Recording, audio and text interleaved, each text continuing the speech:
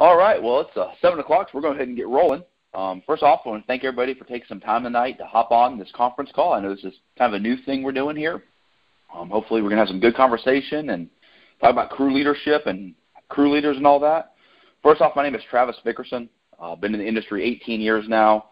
Vice President of Operations for a tree care company in New England with 3 different branches spread across 2 different states, roughly about 100 personnel within the operational aspect of the company. Ran a company of my own for a number of years, also worked 17 years in fire rescue in Durham, North Carolina, and left that career, so have a little bit of experience in this. Also have quite a bit of experience training for TreeStuff.com as well as TCIA and ISA and speaking at conferences on leadership and doing motivational talks. So we're going to have a great time through this next 30 minutes. We're going to cover some topics and have some question and answer. If at any point you have a question, make sure you hit *6. Let me know you have a question. I'll get to you. Everybody's going to be muted until I click on you to answer your question, and then they'll unmute you so you can ask your question. Then I'm going to remute you again and make sure everybody can hear perfectly. So without further ado, we'll go ahead and hop on in this. So first off, we understand is what is a crew leader? For most companies, a crew leader or crew foreman is that individual that we expect to go out and make sure things are done with the crew on a day in and day out basis. Most times that person is picked because either they're the senior person in the company or the crew, or because they're the climber or the worker that's aloft or may have the most experience. But we don't always pick the best people for a leadership position just because they have the most time with the company. And that's one of the big fail areas I see with a lot of companies is they're just picking people that have had the most experience when they're not necessarily a leader. And we need to look at, being a leader.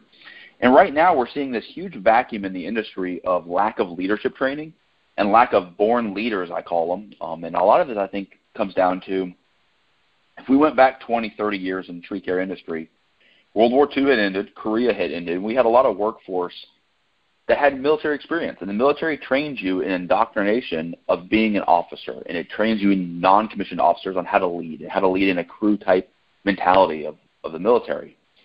So as we've gone further and further away from World War II, Korea, Vietnam, and those kind of conflicts, we're not seeing a huge increase in our workforce being veterans. So because of this, we're not seeing that natural leadership come into companies, and we're failing sometimes at making new leaders and success about that. It's one of the frustrations that almost every company has is about crew leaders. Why aren't they doing this? Why aren't they doing this? Why don't they do it this way? And for you company owners out there that are struggling with this, I can tell you one of the biggest frustrations you're going to have is holding on to that rope. No different than in rigging. Sometimes you got to let it run. When you have a crew leader out there, you need to let them run. You need to empower them. You need to let them know to be empowered and that you trust them to make the decisions. And that's why we need to make sure we're picking people that are good crew leaders but aren't just always the most experienced people. So how do we empower them? That's one of the things I get asked a lot is how do you get your people empowered? First of all, we need to start viewing crew leaders differently. For a long time, our crew leader has been viewed as this position that isn't really a manager but is expected to treat their people as a manager. My whole philosophy of the crew leader position is that fundamentally they are a manager. They are a first-line manager. You have most companies, you got a crew foreman or a crew leader.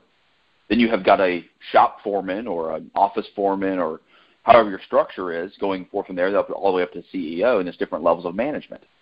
Your crew leader is a manager, and we need to treat them as such.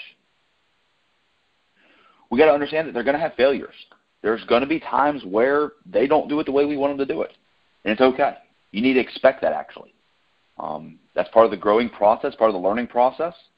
And when there's a failure, one of the things that I find fundamental is, generally speaking, when we have a failure, it's one of 2 things have occurred. Either A, we as the employer or the owner, operations manager, or the person above the crew leader, however your company is structured, have failed to give them the proper guidance, have failed to give them the proper education on how to do their job. Or B, they've just made a bad decision, and bad decisions happen. Unfortunately, in our industry, bad decisions can sometimes lead to loss of life and serious injury. So we have to make sure anytime we have a bad decision made that we look at it, figure out why it happened, what can we do different, what can we learn from it. But one of the big fundamental areas is we got to stop blaming our crew leaders for making bad decisions without looking at ourselves first. We fundamentally have to start looking at how we are approaching our crew leaders, how we are embodying them, empowering them, how we're letting them know what we expect from them in order to get the right results that we're looking for. And the way we do that is by creating process. So going back to what I said earlier about the military service, I came through the fire service, went through an academy, and in that academy, I was taught process. I was taught you always put your turnout gear on and your air pack on the same way every time. It's process. And if we start breaking down our fundamental tasks in the field into processes that are repeatable, it makes it very easy for the crew leader to manage. Now the crew leader knows what we expect as a company. They know what their people should be expecting from them because there's a process. And this doesn't need to be some micromanagement. We don't need to tell people how to set lines or how to put your climbing gear on. We're not talking about that detail of a process. But a one-page, 5 to 6 bulletins maybe for how you want your day started. You know, maybe you want your crew leaders coming in the morning and they go meet with a salesperson or they go get the equipment ready. All right, and then they have this person checks off the fuel in the equipment. Maybe they have fueling at the end of the day or beginning of the day. But find out whatever process that you're wanting your crew leaders to do. Write it down. And then get feedback. Let them give you their feedback on why this process works or doesn't work. Then take that feedback that they've given you and build a process for the beginning of the day, during the workday, and the end of the day. Start with those 3 things. Once we give those crew leaders that process, it gives them a frame and a structure. One thing we've realized in the world is too many choices makes a tyrant of us all. You know, if anybody here has a significant other and they ask that question, where are we going to go to eat tonight? It's always, I don't know, because there's too many choices. The same is true for our crew leaders. When we give them too many choices, they get locked into not making any choices. We need to give them the framework we wish them to work in, which is this process. Break down the process in those 5 to 6 steps per thing, and then let them go achieve it. That way they know the goal they're trying to achieve, they know where you want them to get to, and how you want them to go about doing it. And then let it happen. And again, expect failure. It's going to happen. And when failure does occur, look at the process. Try to understand, was the process failed? Did we miss something in the process? Or did we just make a bad decision? Case in point, at our company, when we start chipping brush, we always place something under the rock tray on the bottom of the chipper where the clean out is at. And that's what we're supposed to do, and it's what the manufacturer says to do, so we do that. Well, we use jet sleds. If anybody's ever bought a jet sled, they're pretty expensive, about $115 each. Well, I wanted to try something different. I said, you know what? I really don't want to spend the money on jet sleds for all these crews. We're going to go try to buy bus table trays. The bus boys use at restaurants. We're going to try to use that. So we bought all these bus trays. Crew leaders said, hey, I'm not sure this is going to work. I said, yeah, it may or may not. Let's give it a try. We tried it. 3 days in, we realized it was a horrible decision, horrible idea we had, that I had, and it didn't work. We looked at the process and said, hey, you know what? Our process is right, but our tool we put in the process was wrong. So we went out and bought all jet sleds. But we learned from that process. We learned from that failure, and failure is okay. What a lot of companies come back to me and I hear from people is, well, our crew leaders are scared to make a decision. They're scared to make a choice. Well, they're not scared to make a choice. They're scared of failing. They're scared of what the outcome is going to be from you, the owner or their boss, if they fail. In my opinion, failure is not a bad thing. Failure means you're trying something. If we don't ever try anything, we never get anywhere. So we need to let people be okay with failure. Let people understand failure is natural. And as long as we do it in a safe and controlled manner where nobody gets hurt, it's okay. We have this myth out there that tree work is this, efficiency, profitable thing. When in reality, the profit of tree work comes from not having incidents. But we only can learn from our mistakes if we are allowed to make mistakes in a controlled fashion. So maybe watch that guy putting on the chainsaw chain wrong. And instead of stopping him, you let him put the chainsaw chain on backwards. We've all done it. You let him go over and trying to start cutting on something, and then you walk over and say, hey, let's talk about this. Why did this happen? Why it's going on here? Use it as a learning moment when you make those mistakes versus a chance to chew somebody out for doing it wrong. That doesn't build a leader. A leader is built by process, repetition, and education. And we have to provide those things. But far too long we've seen crew leaders be put into positions that it's just because they're the climber or that they've been with the company the longest, and they're really not a leader. Some of our best leaders are people you wouldn't expect. People that just have that insight to see things. They see things differently. They see the problem. They see the solutions. All right? So before I go on, I want to open up to any questions real quick. So if anybody's got any question, make sure you hit *6, and I'll get to your question, and we'll go from there. All right. Well, no questions, so we're going to keep on moving forward. Again, if you guys, we got one there. Came in last minute. Someone out of Toronto. Let's see what's going on in Toronto. Hey there, out of Toronto. Who's on? You got a question? Hello? All right. Well, not sure what's happening, but I can't seem to hear you. Sorry about that. Oh, there you are. Sorry. All right. My mute was still on. That's all right. It happens to all of us. Yeah. So just in regards to the leadership qualities that you were saying, sort of two questions. How do you identify those leaders or those born leaders, and what qualities do you look for in that person? Hey, that's a great question. What's your name, man? Josh. Say that again. I'm sorry, I couldn't hear you. It's Josh Keene. Josh? All right, Josh. Thank you very much. So Josh had a great question about qualities of a leader, the born leader, and how we do that, and how do we identify those qualities, and how do we go about finding those people. One of the best ways you can go about determining qualities of a leader is put people in leadership roles. Give them a chance to be in that leadership role. Maybe it's the new guy, and you don't want him to be necessarily the crew leader, but you want to put him in charge of saw maintenance. Find some role within that process that you can assign to somebody, make it theirs. And how they go about handling that process will tell you if they're a leader or not. If somebody, always finds an excuse as to why they can't do saw maintenance, if that's their task that's assigned to them, probably not a leader. But if they find ways to make it work, and they learn about it, they go about handling their business well, they probably got some good leadership qualities. The other thing you can do is there's a lot of testing online now that you can take. You sit down in front of a computer for 5 minutes, answer some crazy questions about yourself. One of the tools out there is called Predictive Index. It's literally 5 random questions. I did it. This thing hit me so well, it was scary what it told me about myself. That was right off of 5 questions. So there's some programs out there like that you can look into as well, that you can do kind of some just standardized testing type stuff. Real easy, nothing difficult, nothing hard, nothing scary. They can help you identify those born leaders, we'll call them. And then the question always comes up, well, what if I don't have any born leaders on my team? What if I just have a team that has no born leaders? That's okay. Leaders can be trained. Leaders can be built. There's a lot of great books out there on leadership, on how to build leaders. But the core function of any leader is taking care of their people. It's taking care of their team and putting their team first. A true leader never puts himself first. They put their team first. When the team has successes, their team successes. When their team has failures, though, they're their failures. And I feel that's one of the big embodiments of as a leader is instilling that in your people of, hey, if something goes wrong, own it. There's nothing wrong with admitting you made a mistake. There's nothing wrong with owning the fact that, hey, you know what, it didn't go right. There was something honorable to that. In the company I work with, we actually encourage that.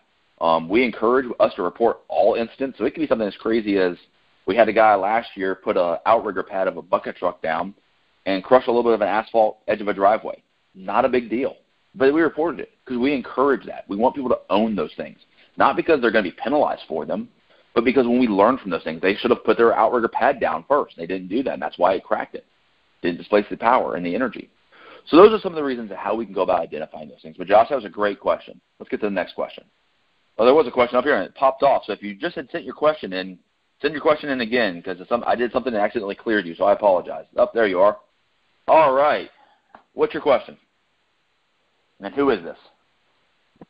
Hey, my name is Scott Klingerman. I'm in Indianapolis, Indiana. Hey, Scott. How you doing? So what's your question, Scott? My question would be, so we've got a couple guys.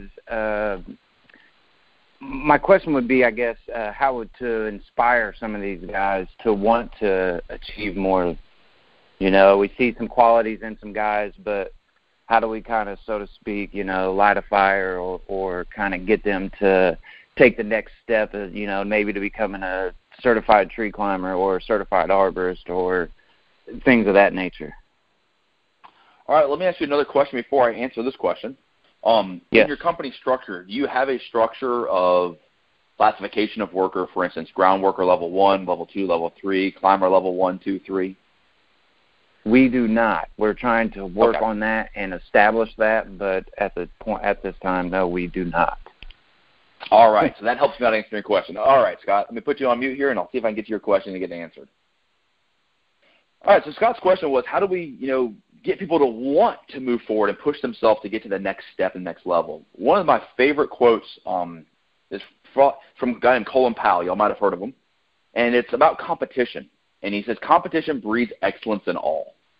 I'm a firm believer in making things competitive, and not necessarily in a competitive way of old school dodgeball, getting singled out, last man picked, and getting beat with a little rubber ball, but making it competitive, making it where there's a ranking system of, climber level 1, 2, and 3, and everybody knows your level. And everybody knows if you're a climber level 1, 2, or 3, or, maybe you make a challenge of, hey, who can get their ISA certified arborist first, and maybe you create a reward system.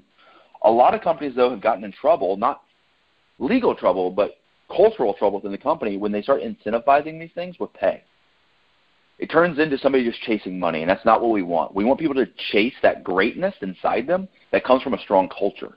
And that strong culture comes from being competitive, being open and honest about it, and just being real with people. I think a lot of times we just throw money at our problems, especially when we're looking for good leaders and good climbers. We just throw money at them, and that doesn't bring you good climbers. It doesn't bring you good leaders. I've contracted all over the world. I've got a lot of really good friends that are contractors, way better climbers than me. But what makes a good climber isn't how much money they make. It's how they handle themselves and how they handle their mistakes and how they handle successes. So I think the best way to do this, Scott, is start having some competition, some friendly competition even. Maybe you set up, if your throw line's an issue for you, go hang a small tire or something in a tree and let people throw a throw line at it, For whoever gets to throw the throw line in today gets a paid lunch or something. I don't know. Find something silly and creative. Maybe it's new climbing gear. Maybe you're going to give away a TreeStuff.com, gift certificate or something. Sorry, shameless plug. But find ways to incentivize people, but make it competitive. When people start getting competitive with each other, it builds everybody else up. So hopefully that answers your question, Scott. Great question. What other questions we have out there? Scott, in Indianapolis, did that answer your question there, buddy? Yeah, that did. Awesome, wonderful. Well, I'm glad I could answer it. Thanks.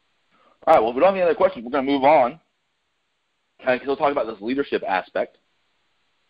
When we start talking about leadership, we have to understand when we're building leaders, there's two principles of a leader. And these principles can sound a little silly at first, but I'll explain them. First principle is it's only about you. And the second principle is it's never about you. So let me explain this. I know this sounds contradictory. It's only about you, meaning if you're going to expect other people to change, you have to change yourself first. So if you're in a leadership position now within a company and you're expecting other people to rise up to the occasion, to go to the next level, to be a better leader, you need to look at yourself first and how you're doing as a leader. You need to change those things that you want them to change themselves in you. It's the guy who shows up on the job site that yells at everybody to put their PPE on as he's walking around with that helmet on. That's not a good leader. So leadership's only about you, meaning you have to change yourself first before you can change others. Second point is it's never about you. The focus of leadership is never about you. The focus of leadership is about the team. The team is the aspect, and everything we do is a team sport. I'm a huge fan of sports, played football for many years, love sports, all right? On a Monday morning after Sunday NFL games, players make the paper if they win. Coaches make the paper when they lose. That's leadership, all right? So it's about the team aspect. When you have successes as a team. But if there's failures, you have to own it as your failure. So the two biggest principles that we can instill in our crew leaders is it's always about them and how they change, and the change they want to see in others. They have to change themselves first. And then it's never about you, meaning you never promote myself over the team. Abraham Lincoln was quoted as saying, I can replace 100 generals, but I can't replace 1,000 horses. I can make crew leaders all day long. I can assign the person the job title, put them in the position, increase their pay a little bit, but I can never replace the workers that they lead. And that's what that quote means. The leader is leading that workforce. It's leading your horses. So be careful in who you pick as your crew leaders, and if you pick the wrong crew leader, make a change. It's okay. It's okay that you have somebody in the position, you have a conversation and say, hey, this isn't working. This isn't for you. This isn't what you're naturally suited at. That's okay. Not everybody's good at everything. All right? So make sure you understand those principles about crew leadership. Understanding crew leadership, one of your fundamental tasks is conflict resolution. Sometimes people just don't get along. It's okay. It's normal. We don't have to like everybody we work with, but we have to be able to work with everybody we work with. So one of the fundamental things that crew leaders deal with sometimes is that conflict resolution and how to handle that. The biggest flaw we have in our system is that we don't resolve conflict. We don't talk about things. The culture we live in nowadays, we don't talk about anything because we might offend somebody. The problem with that is when you have conflict in the crew dynamics, conflict that goes unresolved breeds more conflict. So encourage your crew leaders to resolve conflict in a correct manner. This is not a cussing, yelling, screaming match. It's sitting two people down, listening to both their sides, and making a good decision based on the information you're given. And also, crew leaders need to know when to escalate the problem to upper management. They are not in charge of discipline. That's never what a crew leader should be in charge of. They should maybe be in charge of documentation of violation of company policy, safety procedures, those kind of things. Document it, turn it into somebody. But they should never be involved in the disciplinary action, because once that crew leader becomes a disciplinarian of a crew, now they're seen as the police. And now you've lost any crew continuity you could have had. All right, and I don't mean any disrespect to police officers. That's not meant that way. What I mean, though, is we want crew leaders to be a crew, to be a team. If we're reporting and said, hey, man, you're not wearing your safety glasses, there's a reason. We need to let people know that there's a reason why they should wear their safety glasses. Not because I'm getting you in trouble, but it's because I'm trying to help you and protect your eyes so you can go home and see your kids. All right? But you got to document those things as a crew leader. But we don't want crew leaders doing discipline. That's where things kind of get off the rails pretty quickly. So we got about 8 minutes left in this session. I want to open this time up for any other questions we may have. Thank you again for letting me come sit here and talk. It's a kind of a unique experience. I'm used to talking to a crowd that I can see, so I appreciate you guys listening to me on the phone. But what questions do we have out there that I didn't answer or that you want more information about? All right, got a question here. Hey, you're on. What's your question? Hey, Travis. I wanted to say thank you for taking the time to put this together. I think there were a lot of really good pieces of content so far. I'm excited to hear what other questions people have. But, just getting this opportunity to sit down and listen to you and hear this in a little bite-sized nugget for 30 minutes tonight has really been nice. I'm not going to lie. I kind of thought this was going to be boring, and because of the topic, right? I felt like I wasn't going to learn anything. But really, this has been great, and I really appreciate you taking the time to do this, and I'm excited to listen to the next two calls as well. So just wanted to pipe in and say thank you. Oh, thank you very much. All right, next question. Hey there, who is this? Hi, this is Adam in Eugene, Oregon. Hey, Adam, how you doing? Doing fine. Feeling cooped up like most folks are at the moment, but understandably. First world problems. I was hoping you might be able to expand on, the conflict resolution bit a little bit, because, most, crews are working together pretty tightly, and, we got to work closely together. It's, we got to watch out for each other, yada, yada. We all know this, but so hypothetically, say some conflict does come up between two guys on your crew or girls, whatever. But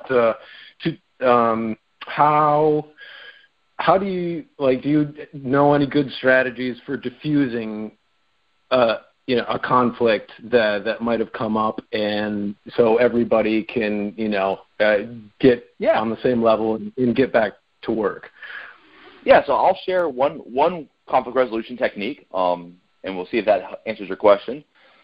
So it's a great question, Adam, about conflict resolution and how we go about doing conflict resolution. There's lots of different ways to do it. The way I teach is the two-person method, which is where you have the people that are in conflict and then the crew leader. The crew leader is kind of that mediator, if you will. You listen to each person. So I listen to crew person A. They tell me what their issue is. Then I listen to crew person B. Tell me what their issue is. All right. Then I have crew person A repeat back the issue crew person B is having, and vice versa. I want to make sure they understand each other's point of view on the issue prior to making any decisions. So once we've done that, I said, okay, and then I kind of summarize, okay, so I understand that you don't like the way he cleans up, and you don't think he cleans up well, and you do all the work. Got it. All right. Find common ground is the last aspect. You explain, hey, we're all here together. We can all do a better job. If crew person A needs to rake more, and crew person B needs to spend less time on the chains or on the backpack blower. All right. So next job site, we're going to switch roles. Find that common ground, and then always finish with a handshake. There's something about a physical contact. Now, during the COVID-19 crisis, maybe a fist bump or maybe an elbow tap would be better than a handshake. But when you have physical contact, it breaks down the barrier of I'm mad at you. It's hard to be mad at somebody when you have physical contact. And we're not talking about fisticuffs. We're talking about that good-hearted, hey, you know what? I see your side of it. I know you're frustrated. We're working for the common goal. This is where we're at. So that's one of the techniques I teach. Adam, hopefully that helped you. See if we can get to the next question here. All right. I believe Donald. Is that correct? It's actually Nels. Okay. Hey, man. How you doing? Pretty well. Yourself? Thanks, Travis. Earlier you had mentioned some books on leadership. I just didn't know if you had any recommendations or not. Yeah, so books on leadership. One of the books that I'm actually currently reading is called Tactics and Leadership. It's by a guy named Jocko Willink from the U.S. military. He was a Navy SEAL, commander in the Chris Kyle. Everybody knows American Sniper, that whole story. He was his commanding officer. Great book by him. There's a few other good books out there. One of my favorites for the crew leader is a book called No Excuse Leadership. It's all about having that approach to leadership of no excuses and owning it. I've read it probably 5 or 6 times now. And then also, shameless plug, I have a book on Amazon on leadership. It's called Leadership for Today. That kind of talks about the crew leader aspect and the blue-collar worker aspect of leadership. So those are the 3 I'd go with: leadership and tactics, no excuse leadership, and then leadership for today. Hey, who's this? This is Brandon from Minnesota. Hey, Brandon, how you doing? Doing great. So, yeah, I got a question. So at our company, we have kind of a structure where we do have kind of like a standard groundie 1, 2, 3, climber 1, 2, 3. So that kind of classifies, I guess, your class of improvement. But as a crew leader, how can you identify improvement as a crew leader, I guess, specifically on like things that you can actually track that are other than stating day-to-day basis? Like, is there an actual kind of structure you could kind of do that's similar to that, I guess, if you have any examples of that? Or if you just do a monthly meeting with your boss or salesman or whoever, and then just kind of fill in things that you can improve on that other people have mentioned maybe? Yeah, that's a great question. Brandon, with the company structure you have is very similar to the company structure that we run, with its levels. And what I do with the crew leaders is I encourage my operations managers to set quarterly goals for the crew leader and have weekly check-ins on how those goals are going. So maybe they need to focus more on the paperwork aspect of the crew leader job. So we're going to go for 0 returned work orders coming back this quarter, and they check in weekly on how that's going. Maybe it's they need to do a better job of doing the tell, show, do technique of teaching on the job with teaching knots. We got to set that as a goal. So we do quarterly goals for our crew leaders, and that's a good way we benchmark that progress, because it is harder when you get to the soft skills of crew leader, but setting those goals is a good way to do that. All right, well, we're finishing up with the first session here. You're more than welcome to stay on the call for the next session. It's going to be some of the similar material, but you're more than welcome to stay on. We're going to take a quick little break and come back for the next session. But, again, you're more than welcome to stay on. And in the meantime, I'll answer a few more questions. Hey there, who's this? Hi, this is Allegra. And Allegra. I was just going to add to the list of books as well, if you've heard of Dare to Lead by Brené Brown. Another good one, yes. It's a really good one, yeah. So I just wanted to add that to the list as well. Thanks a lot. Yeah, no problem. Have a great day.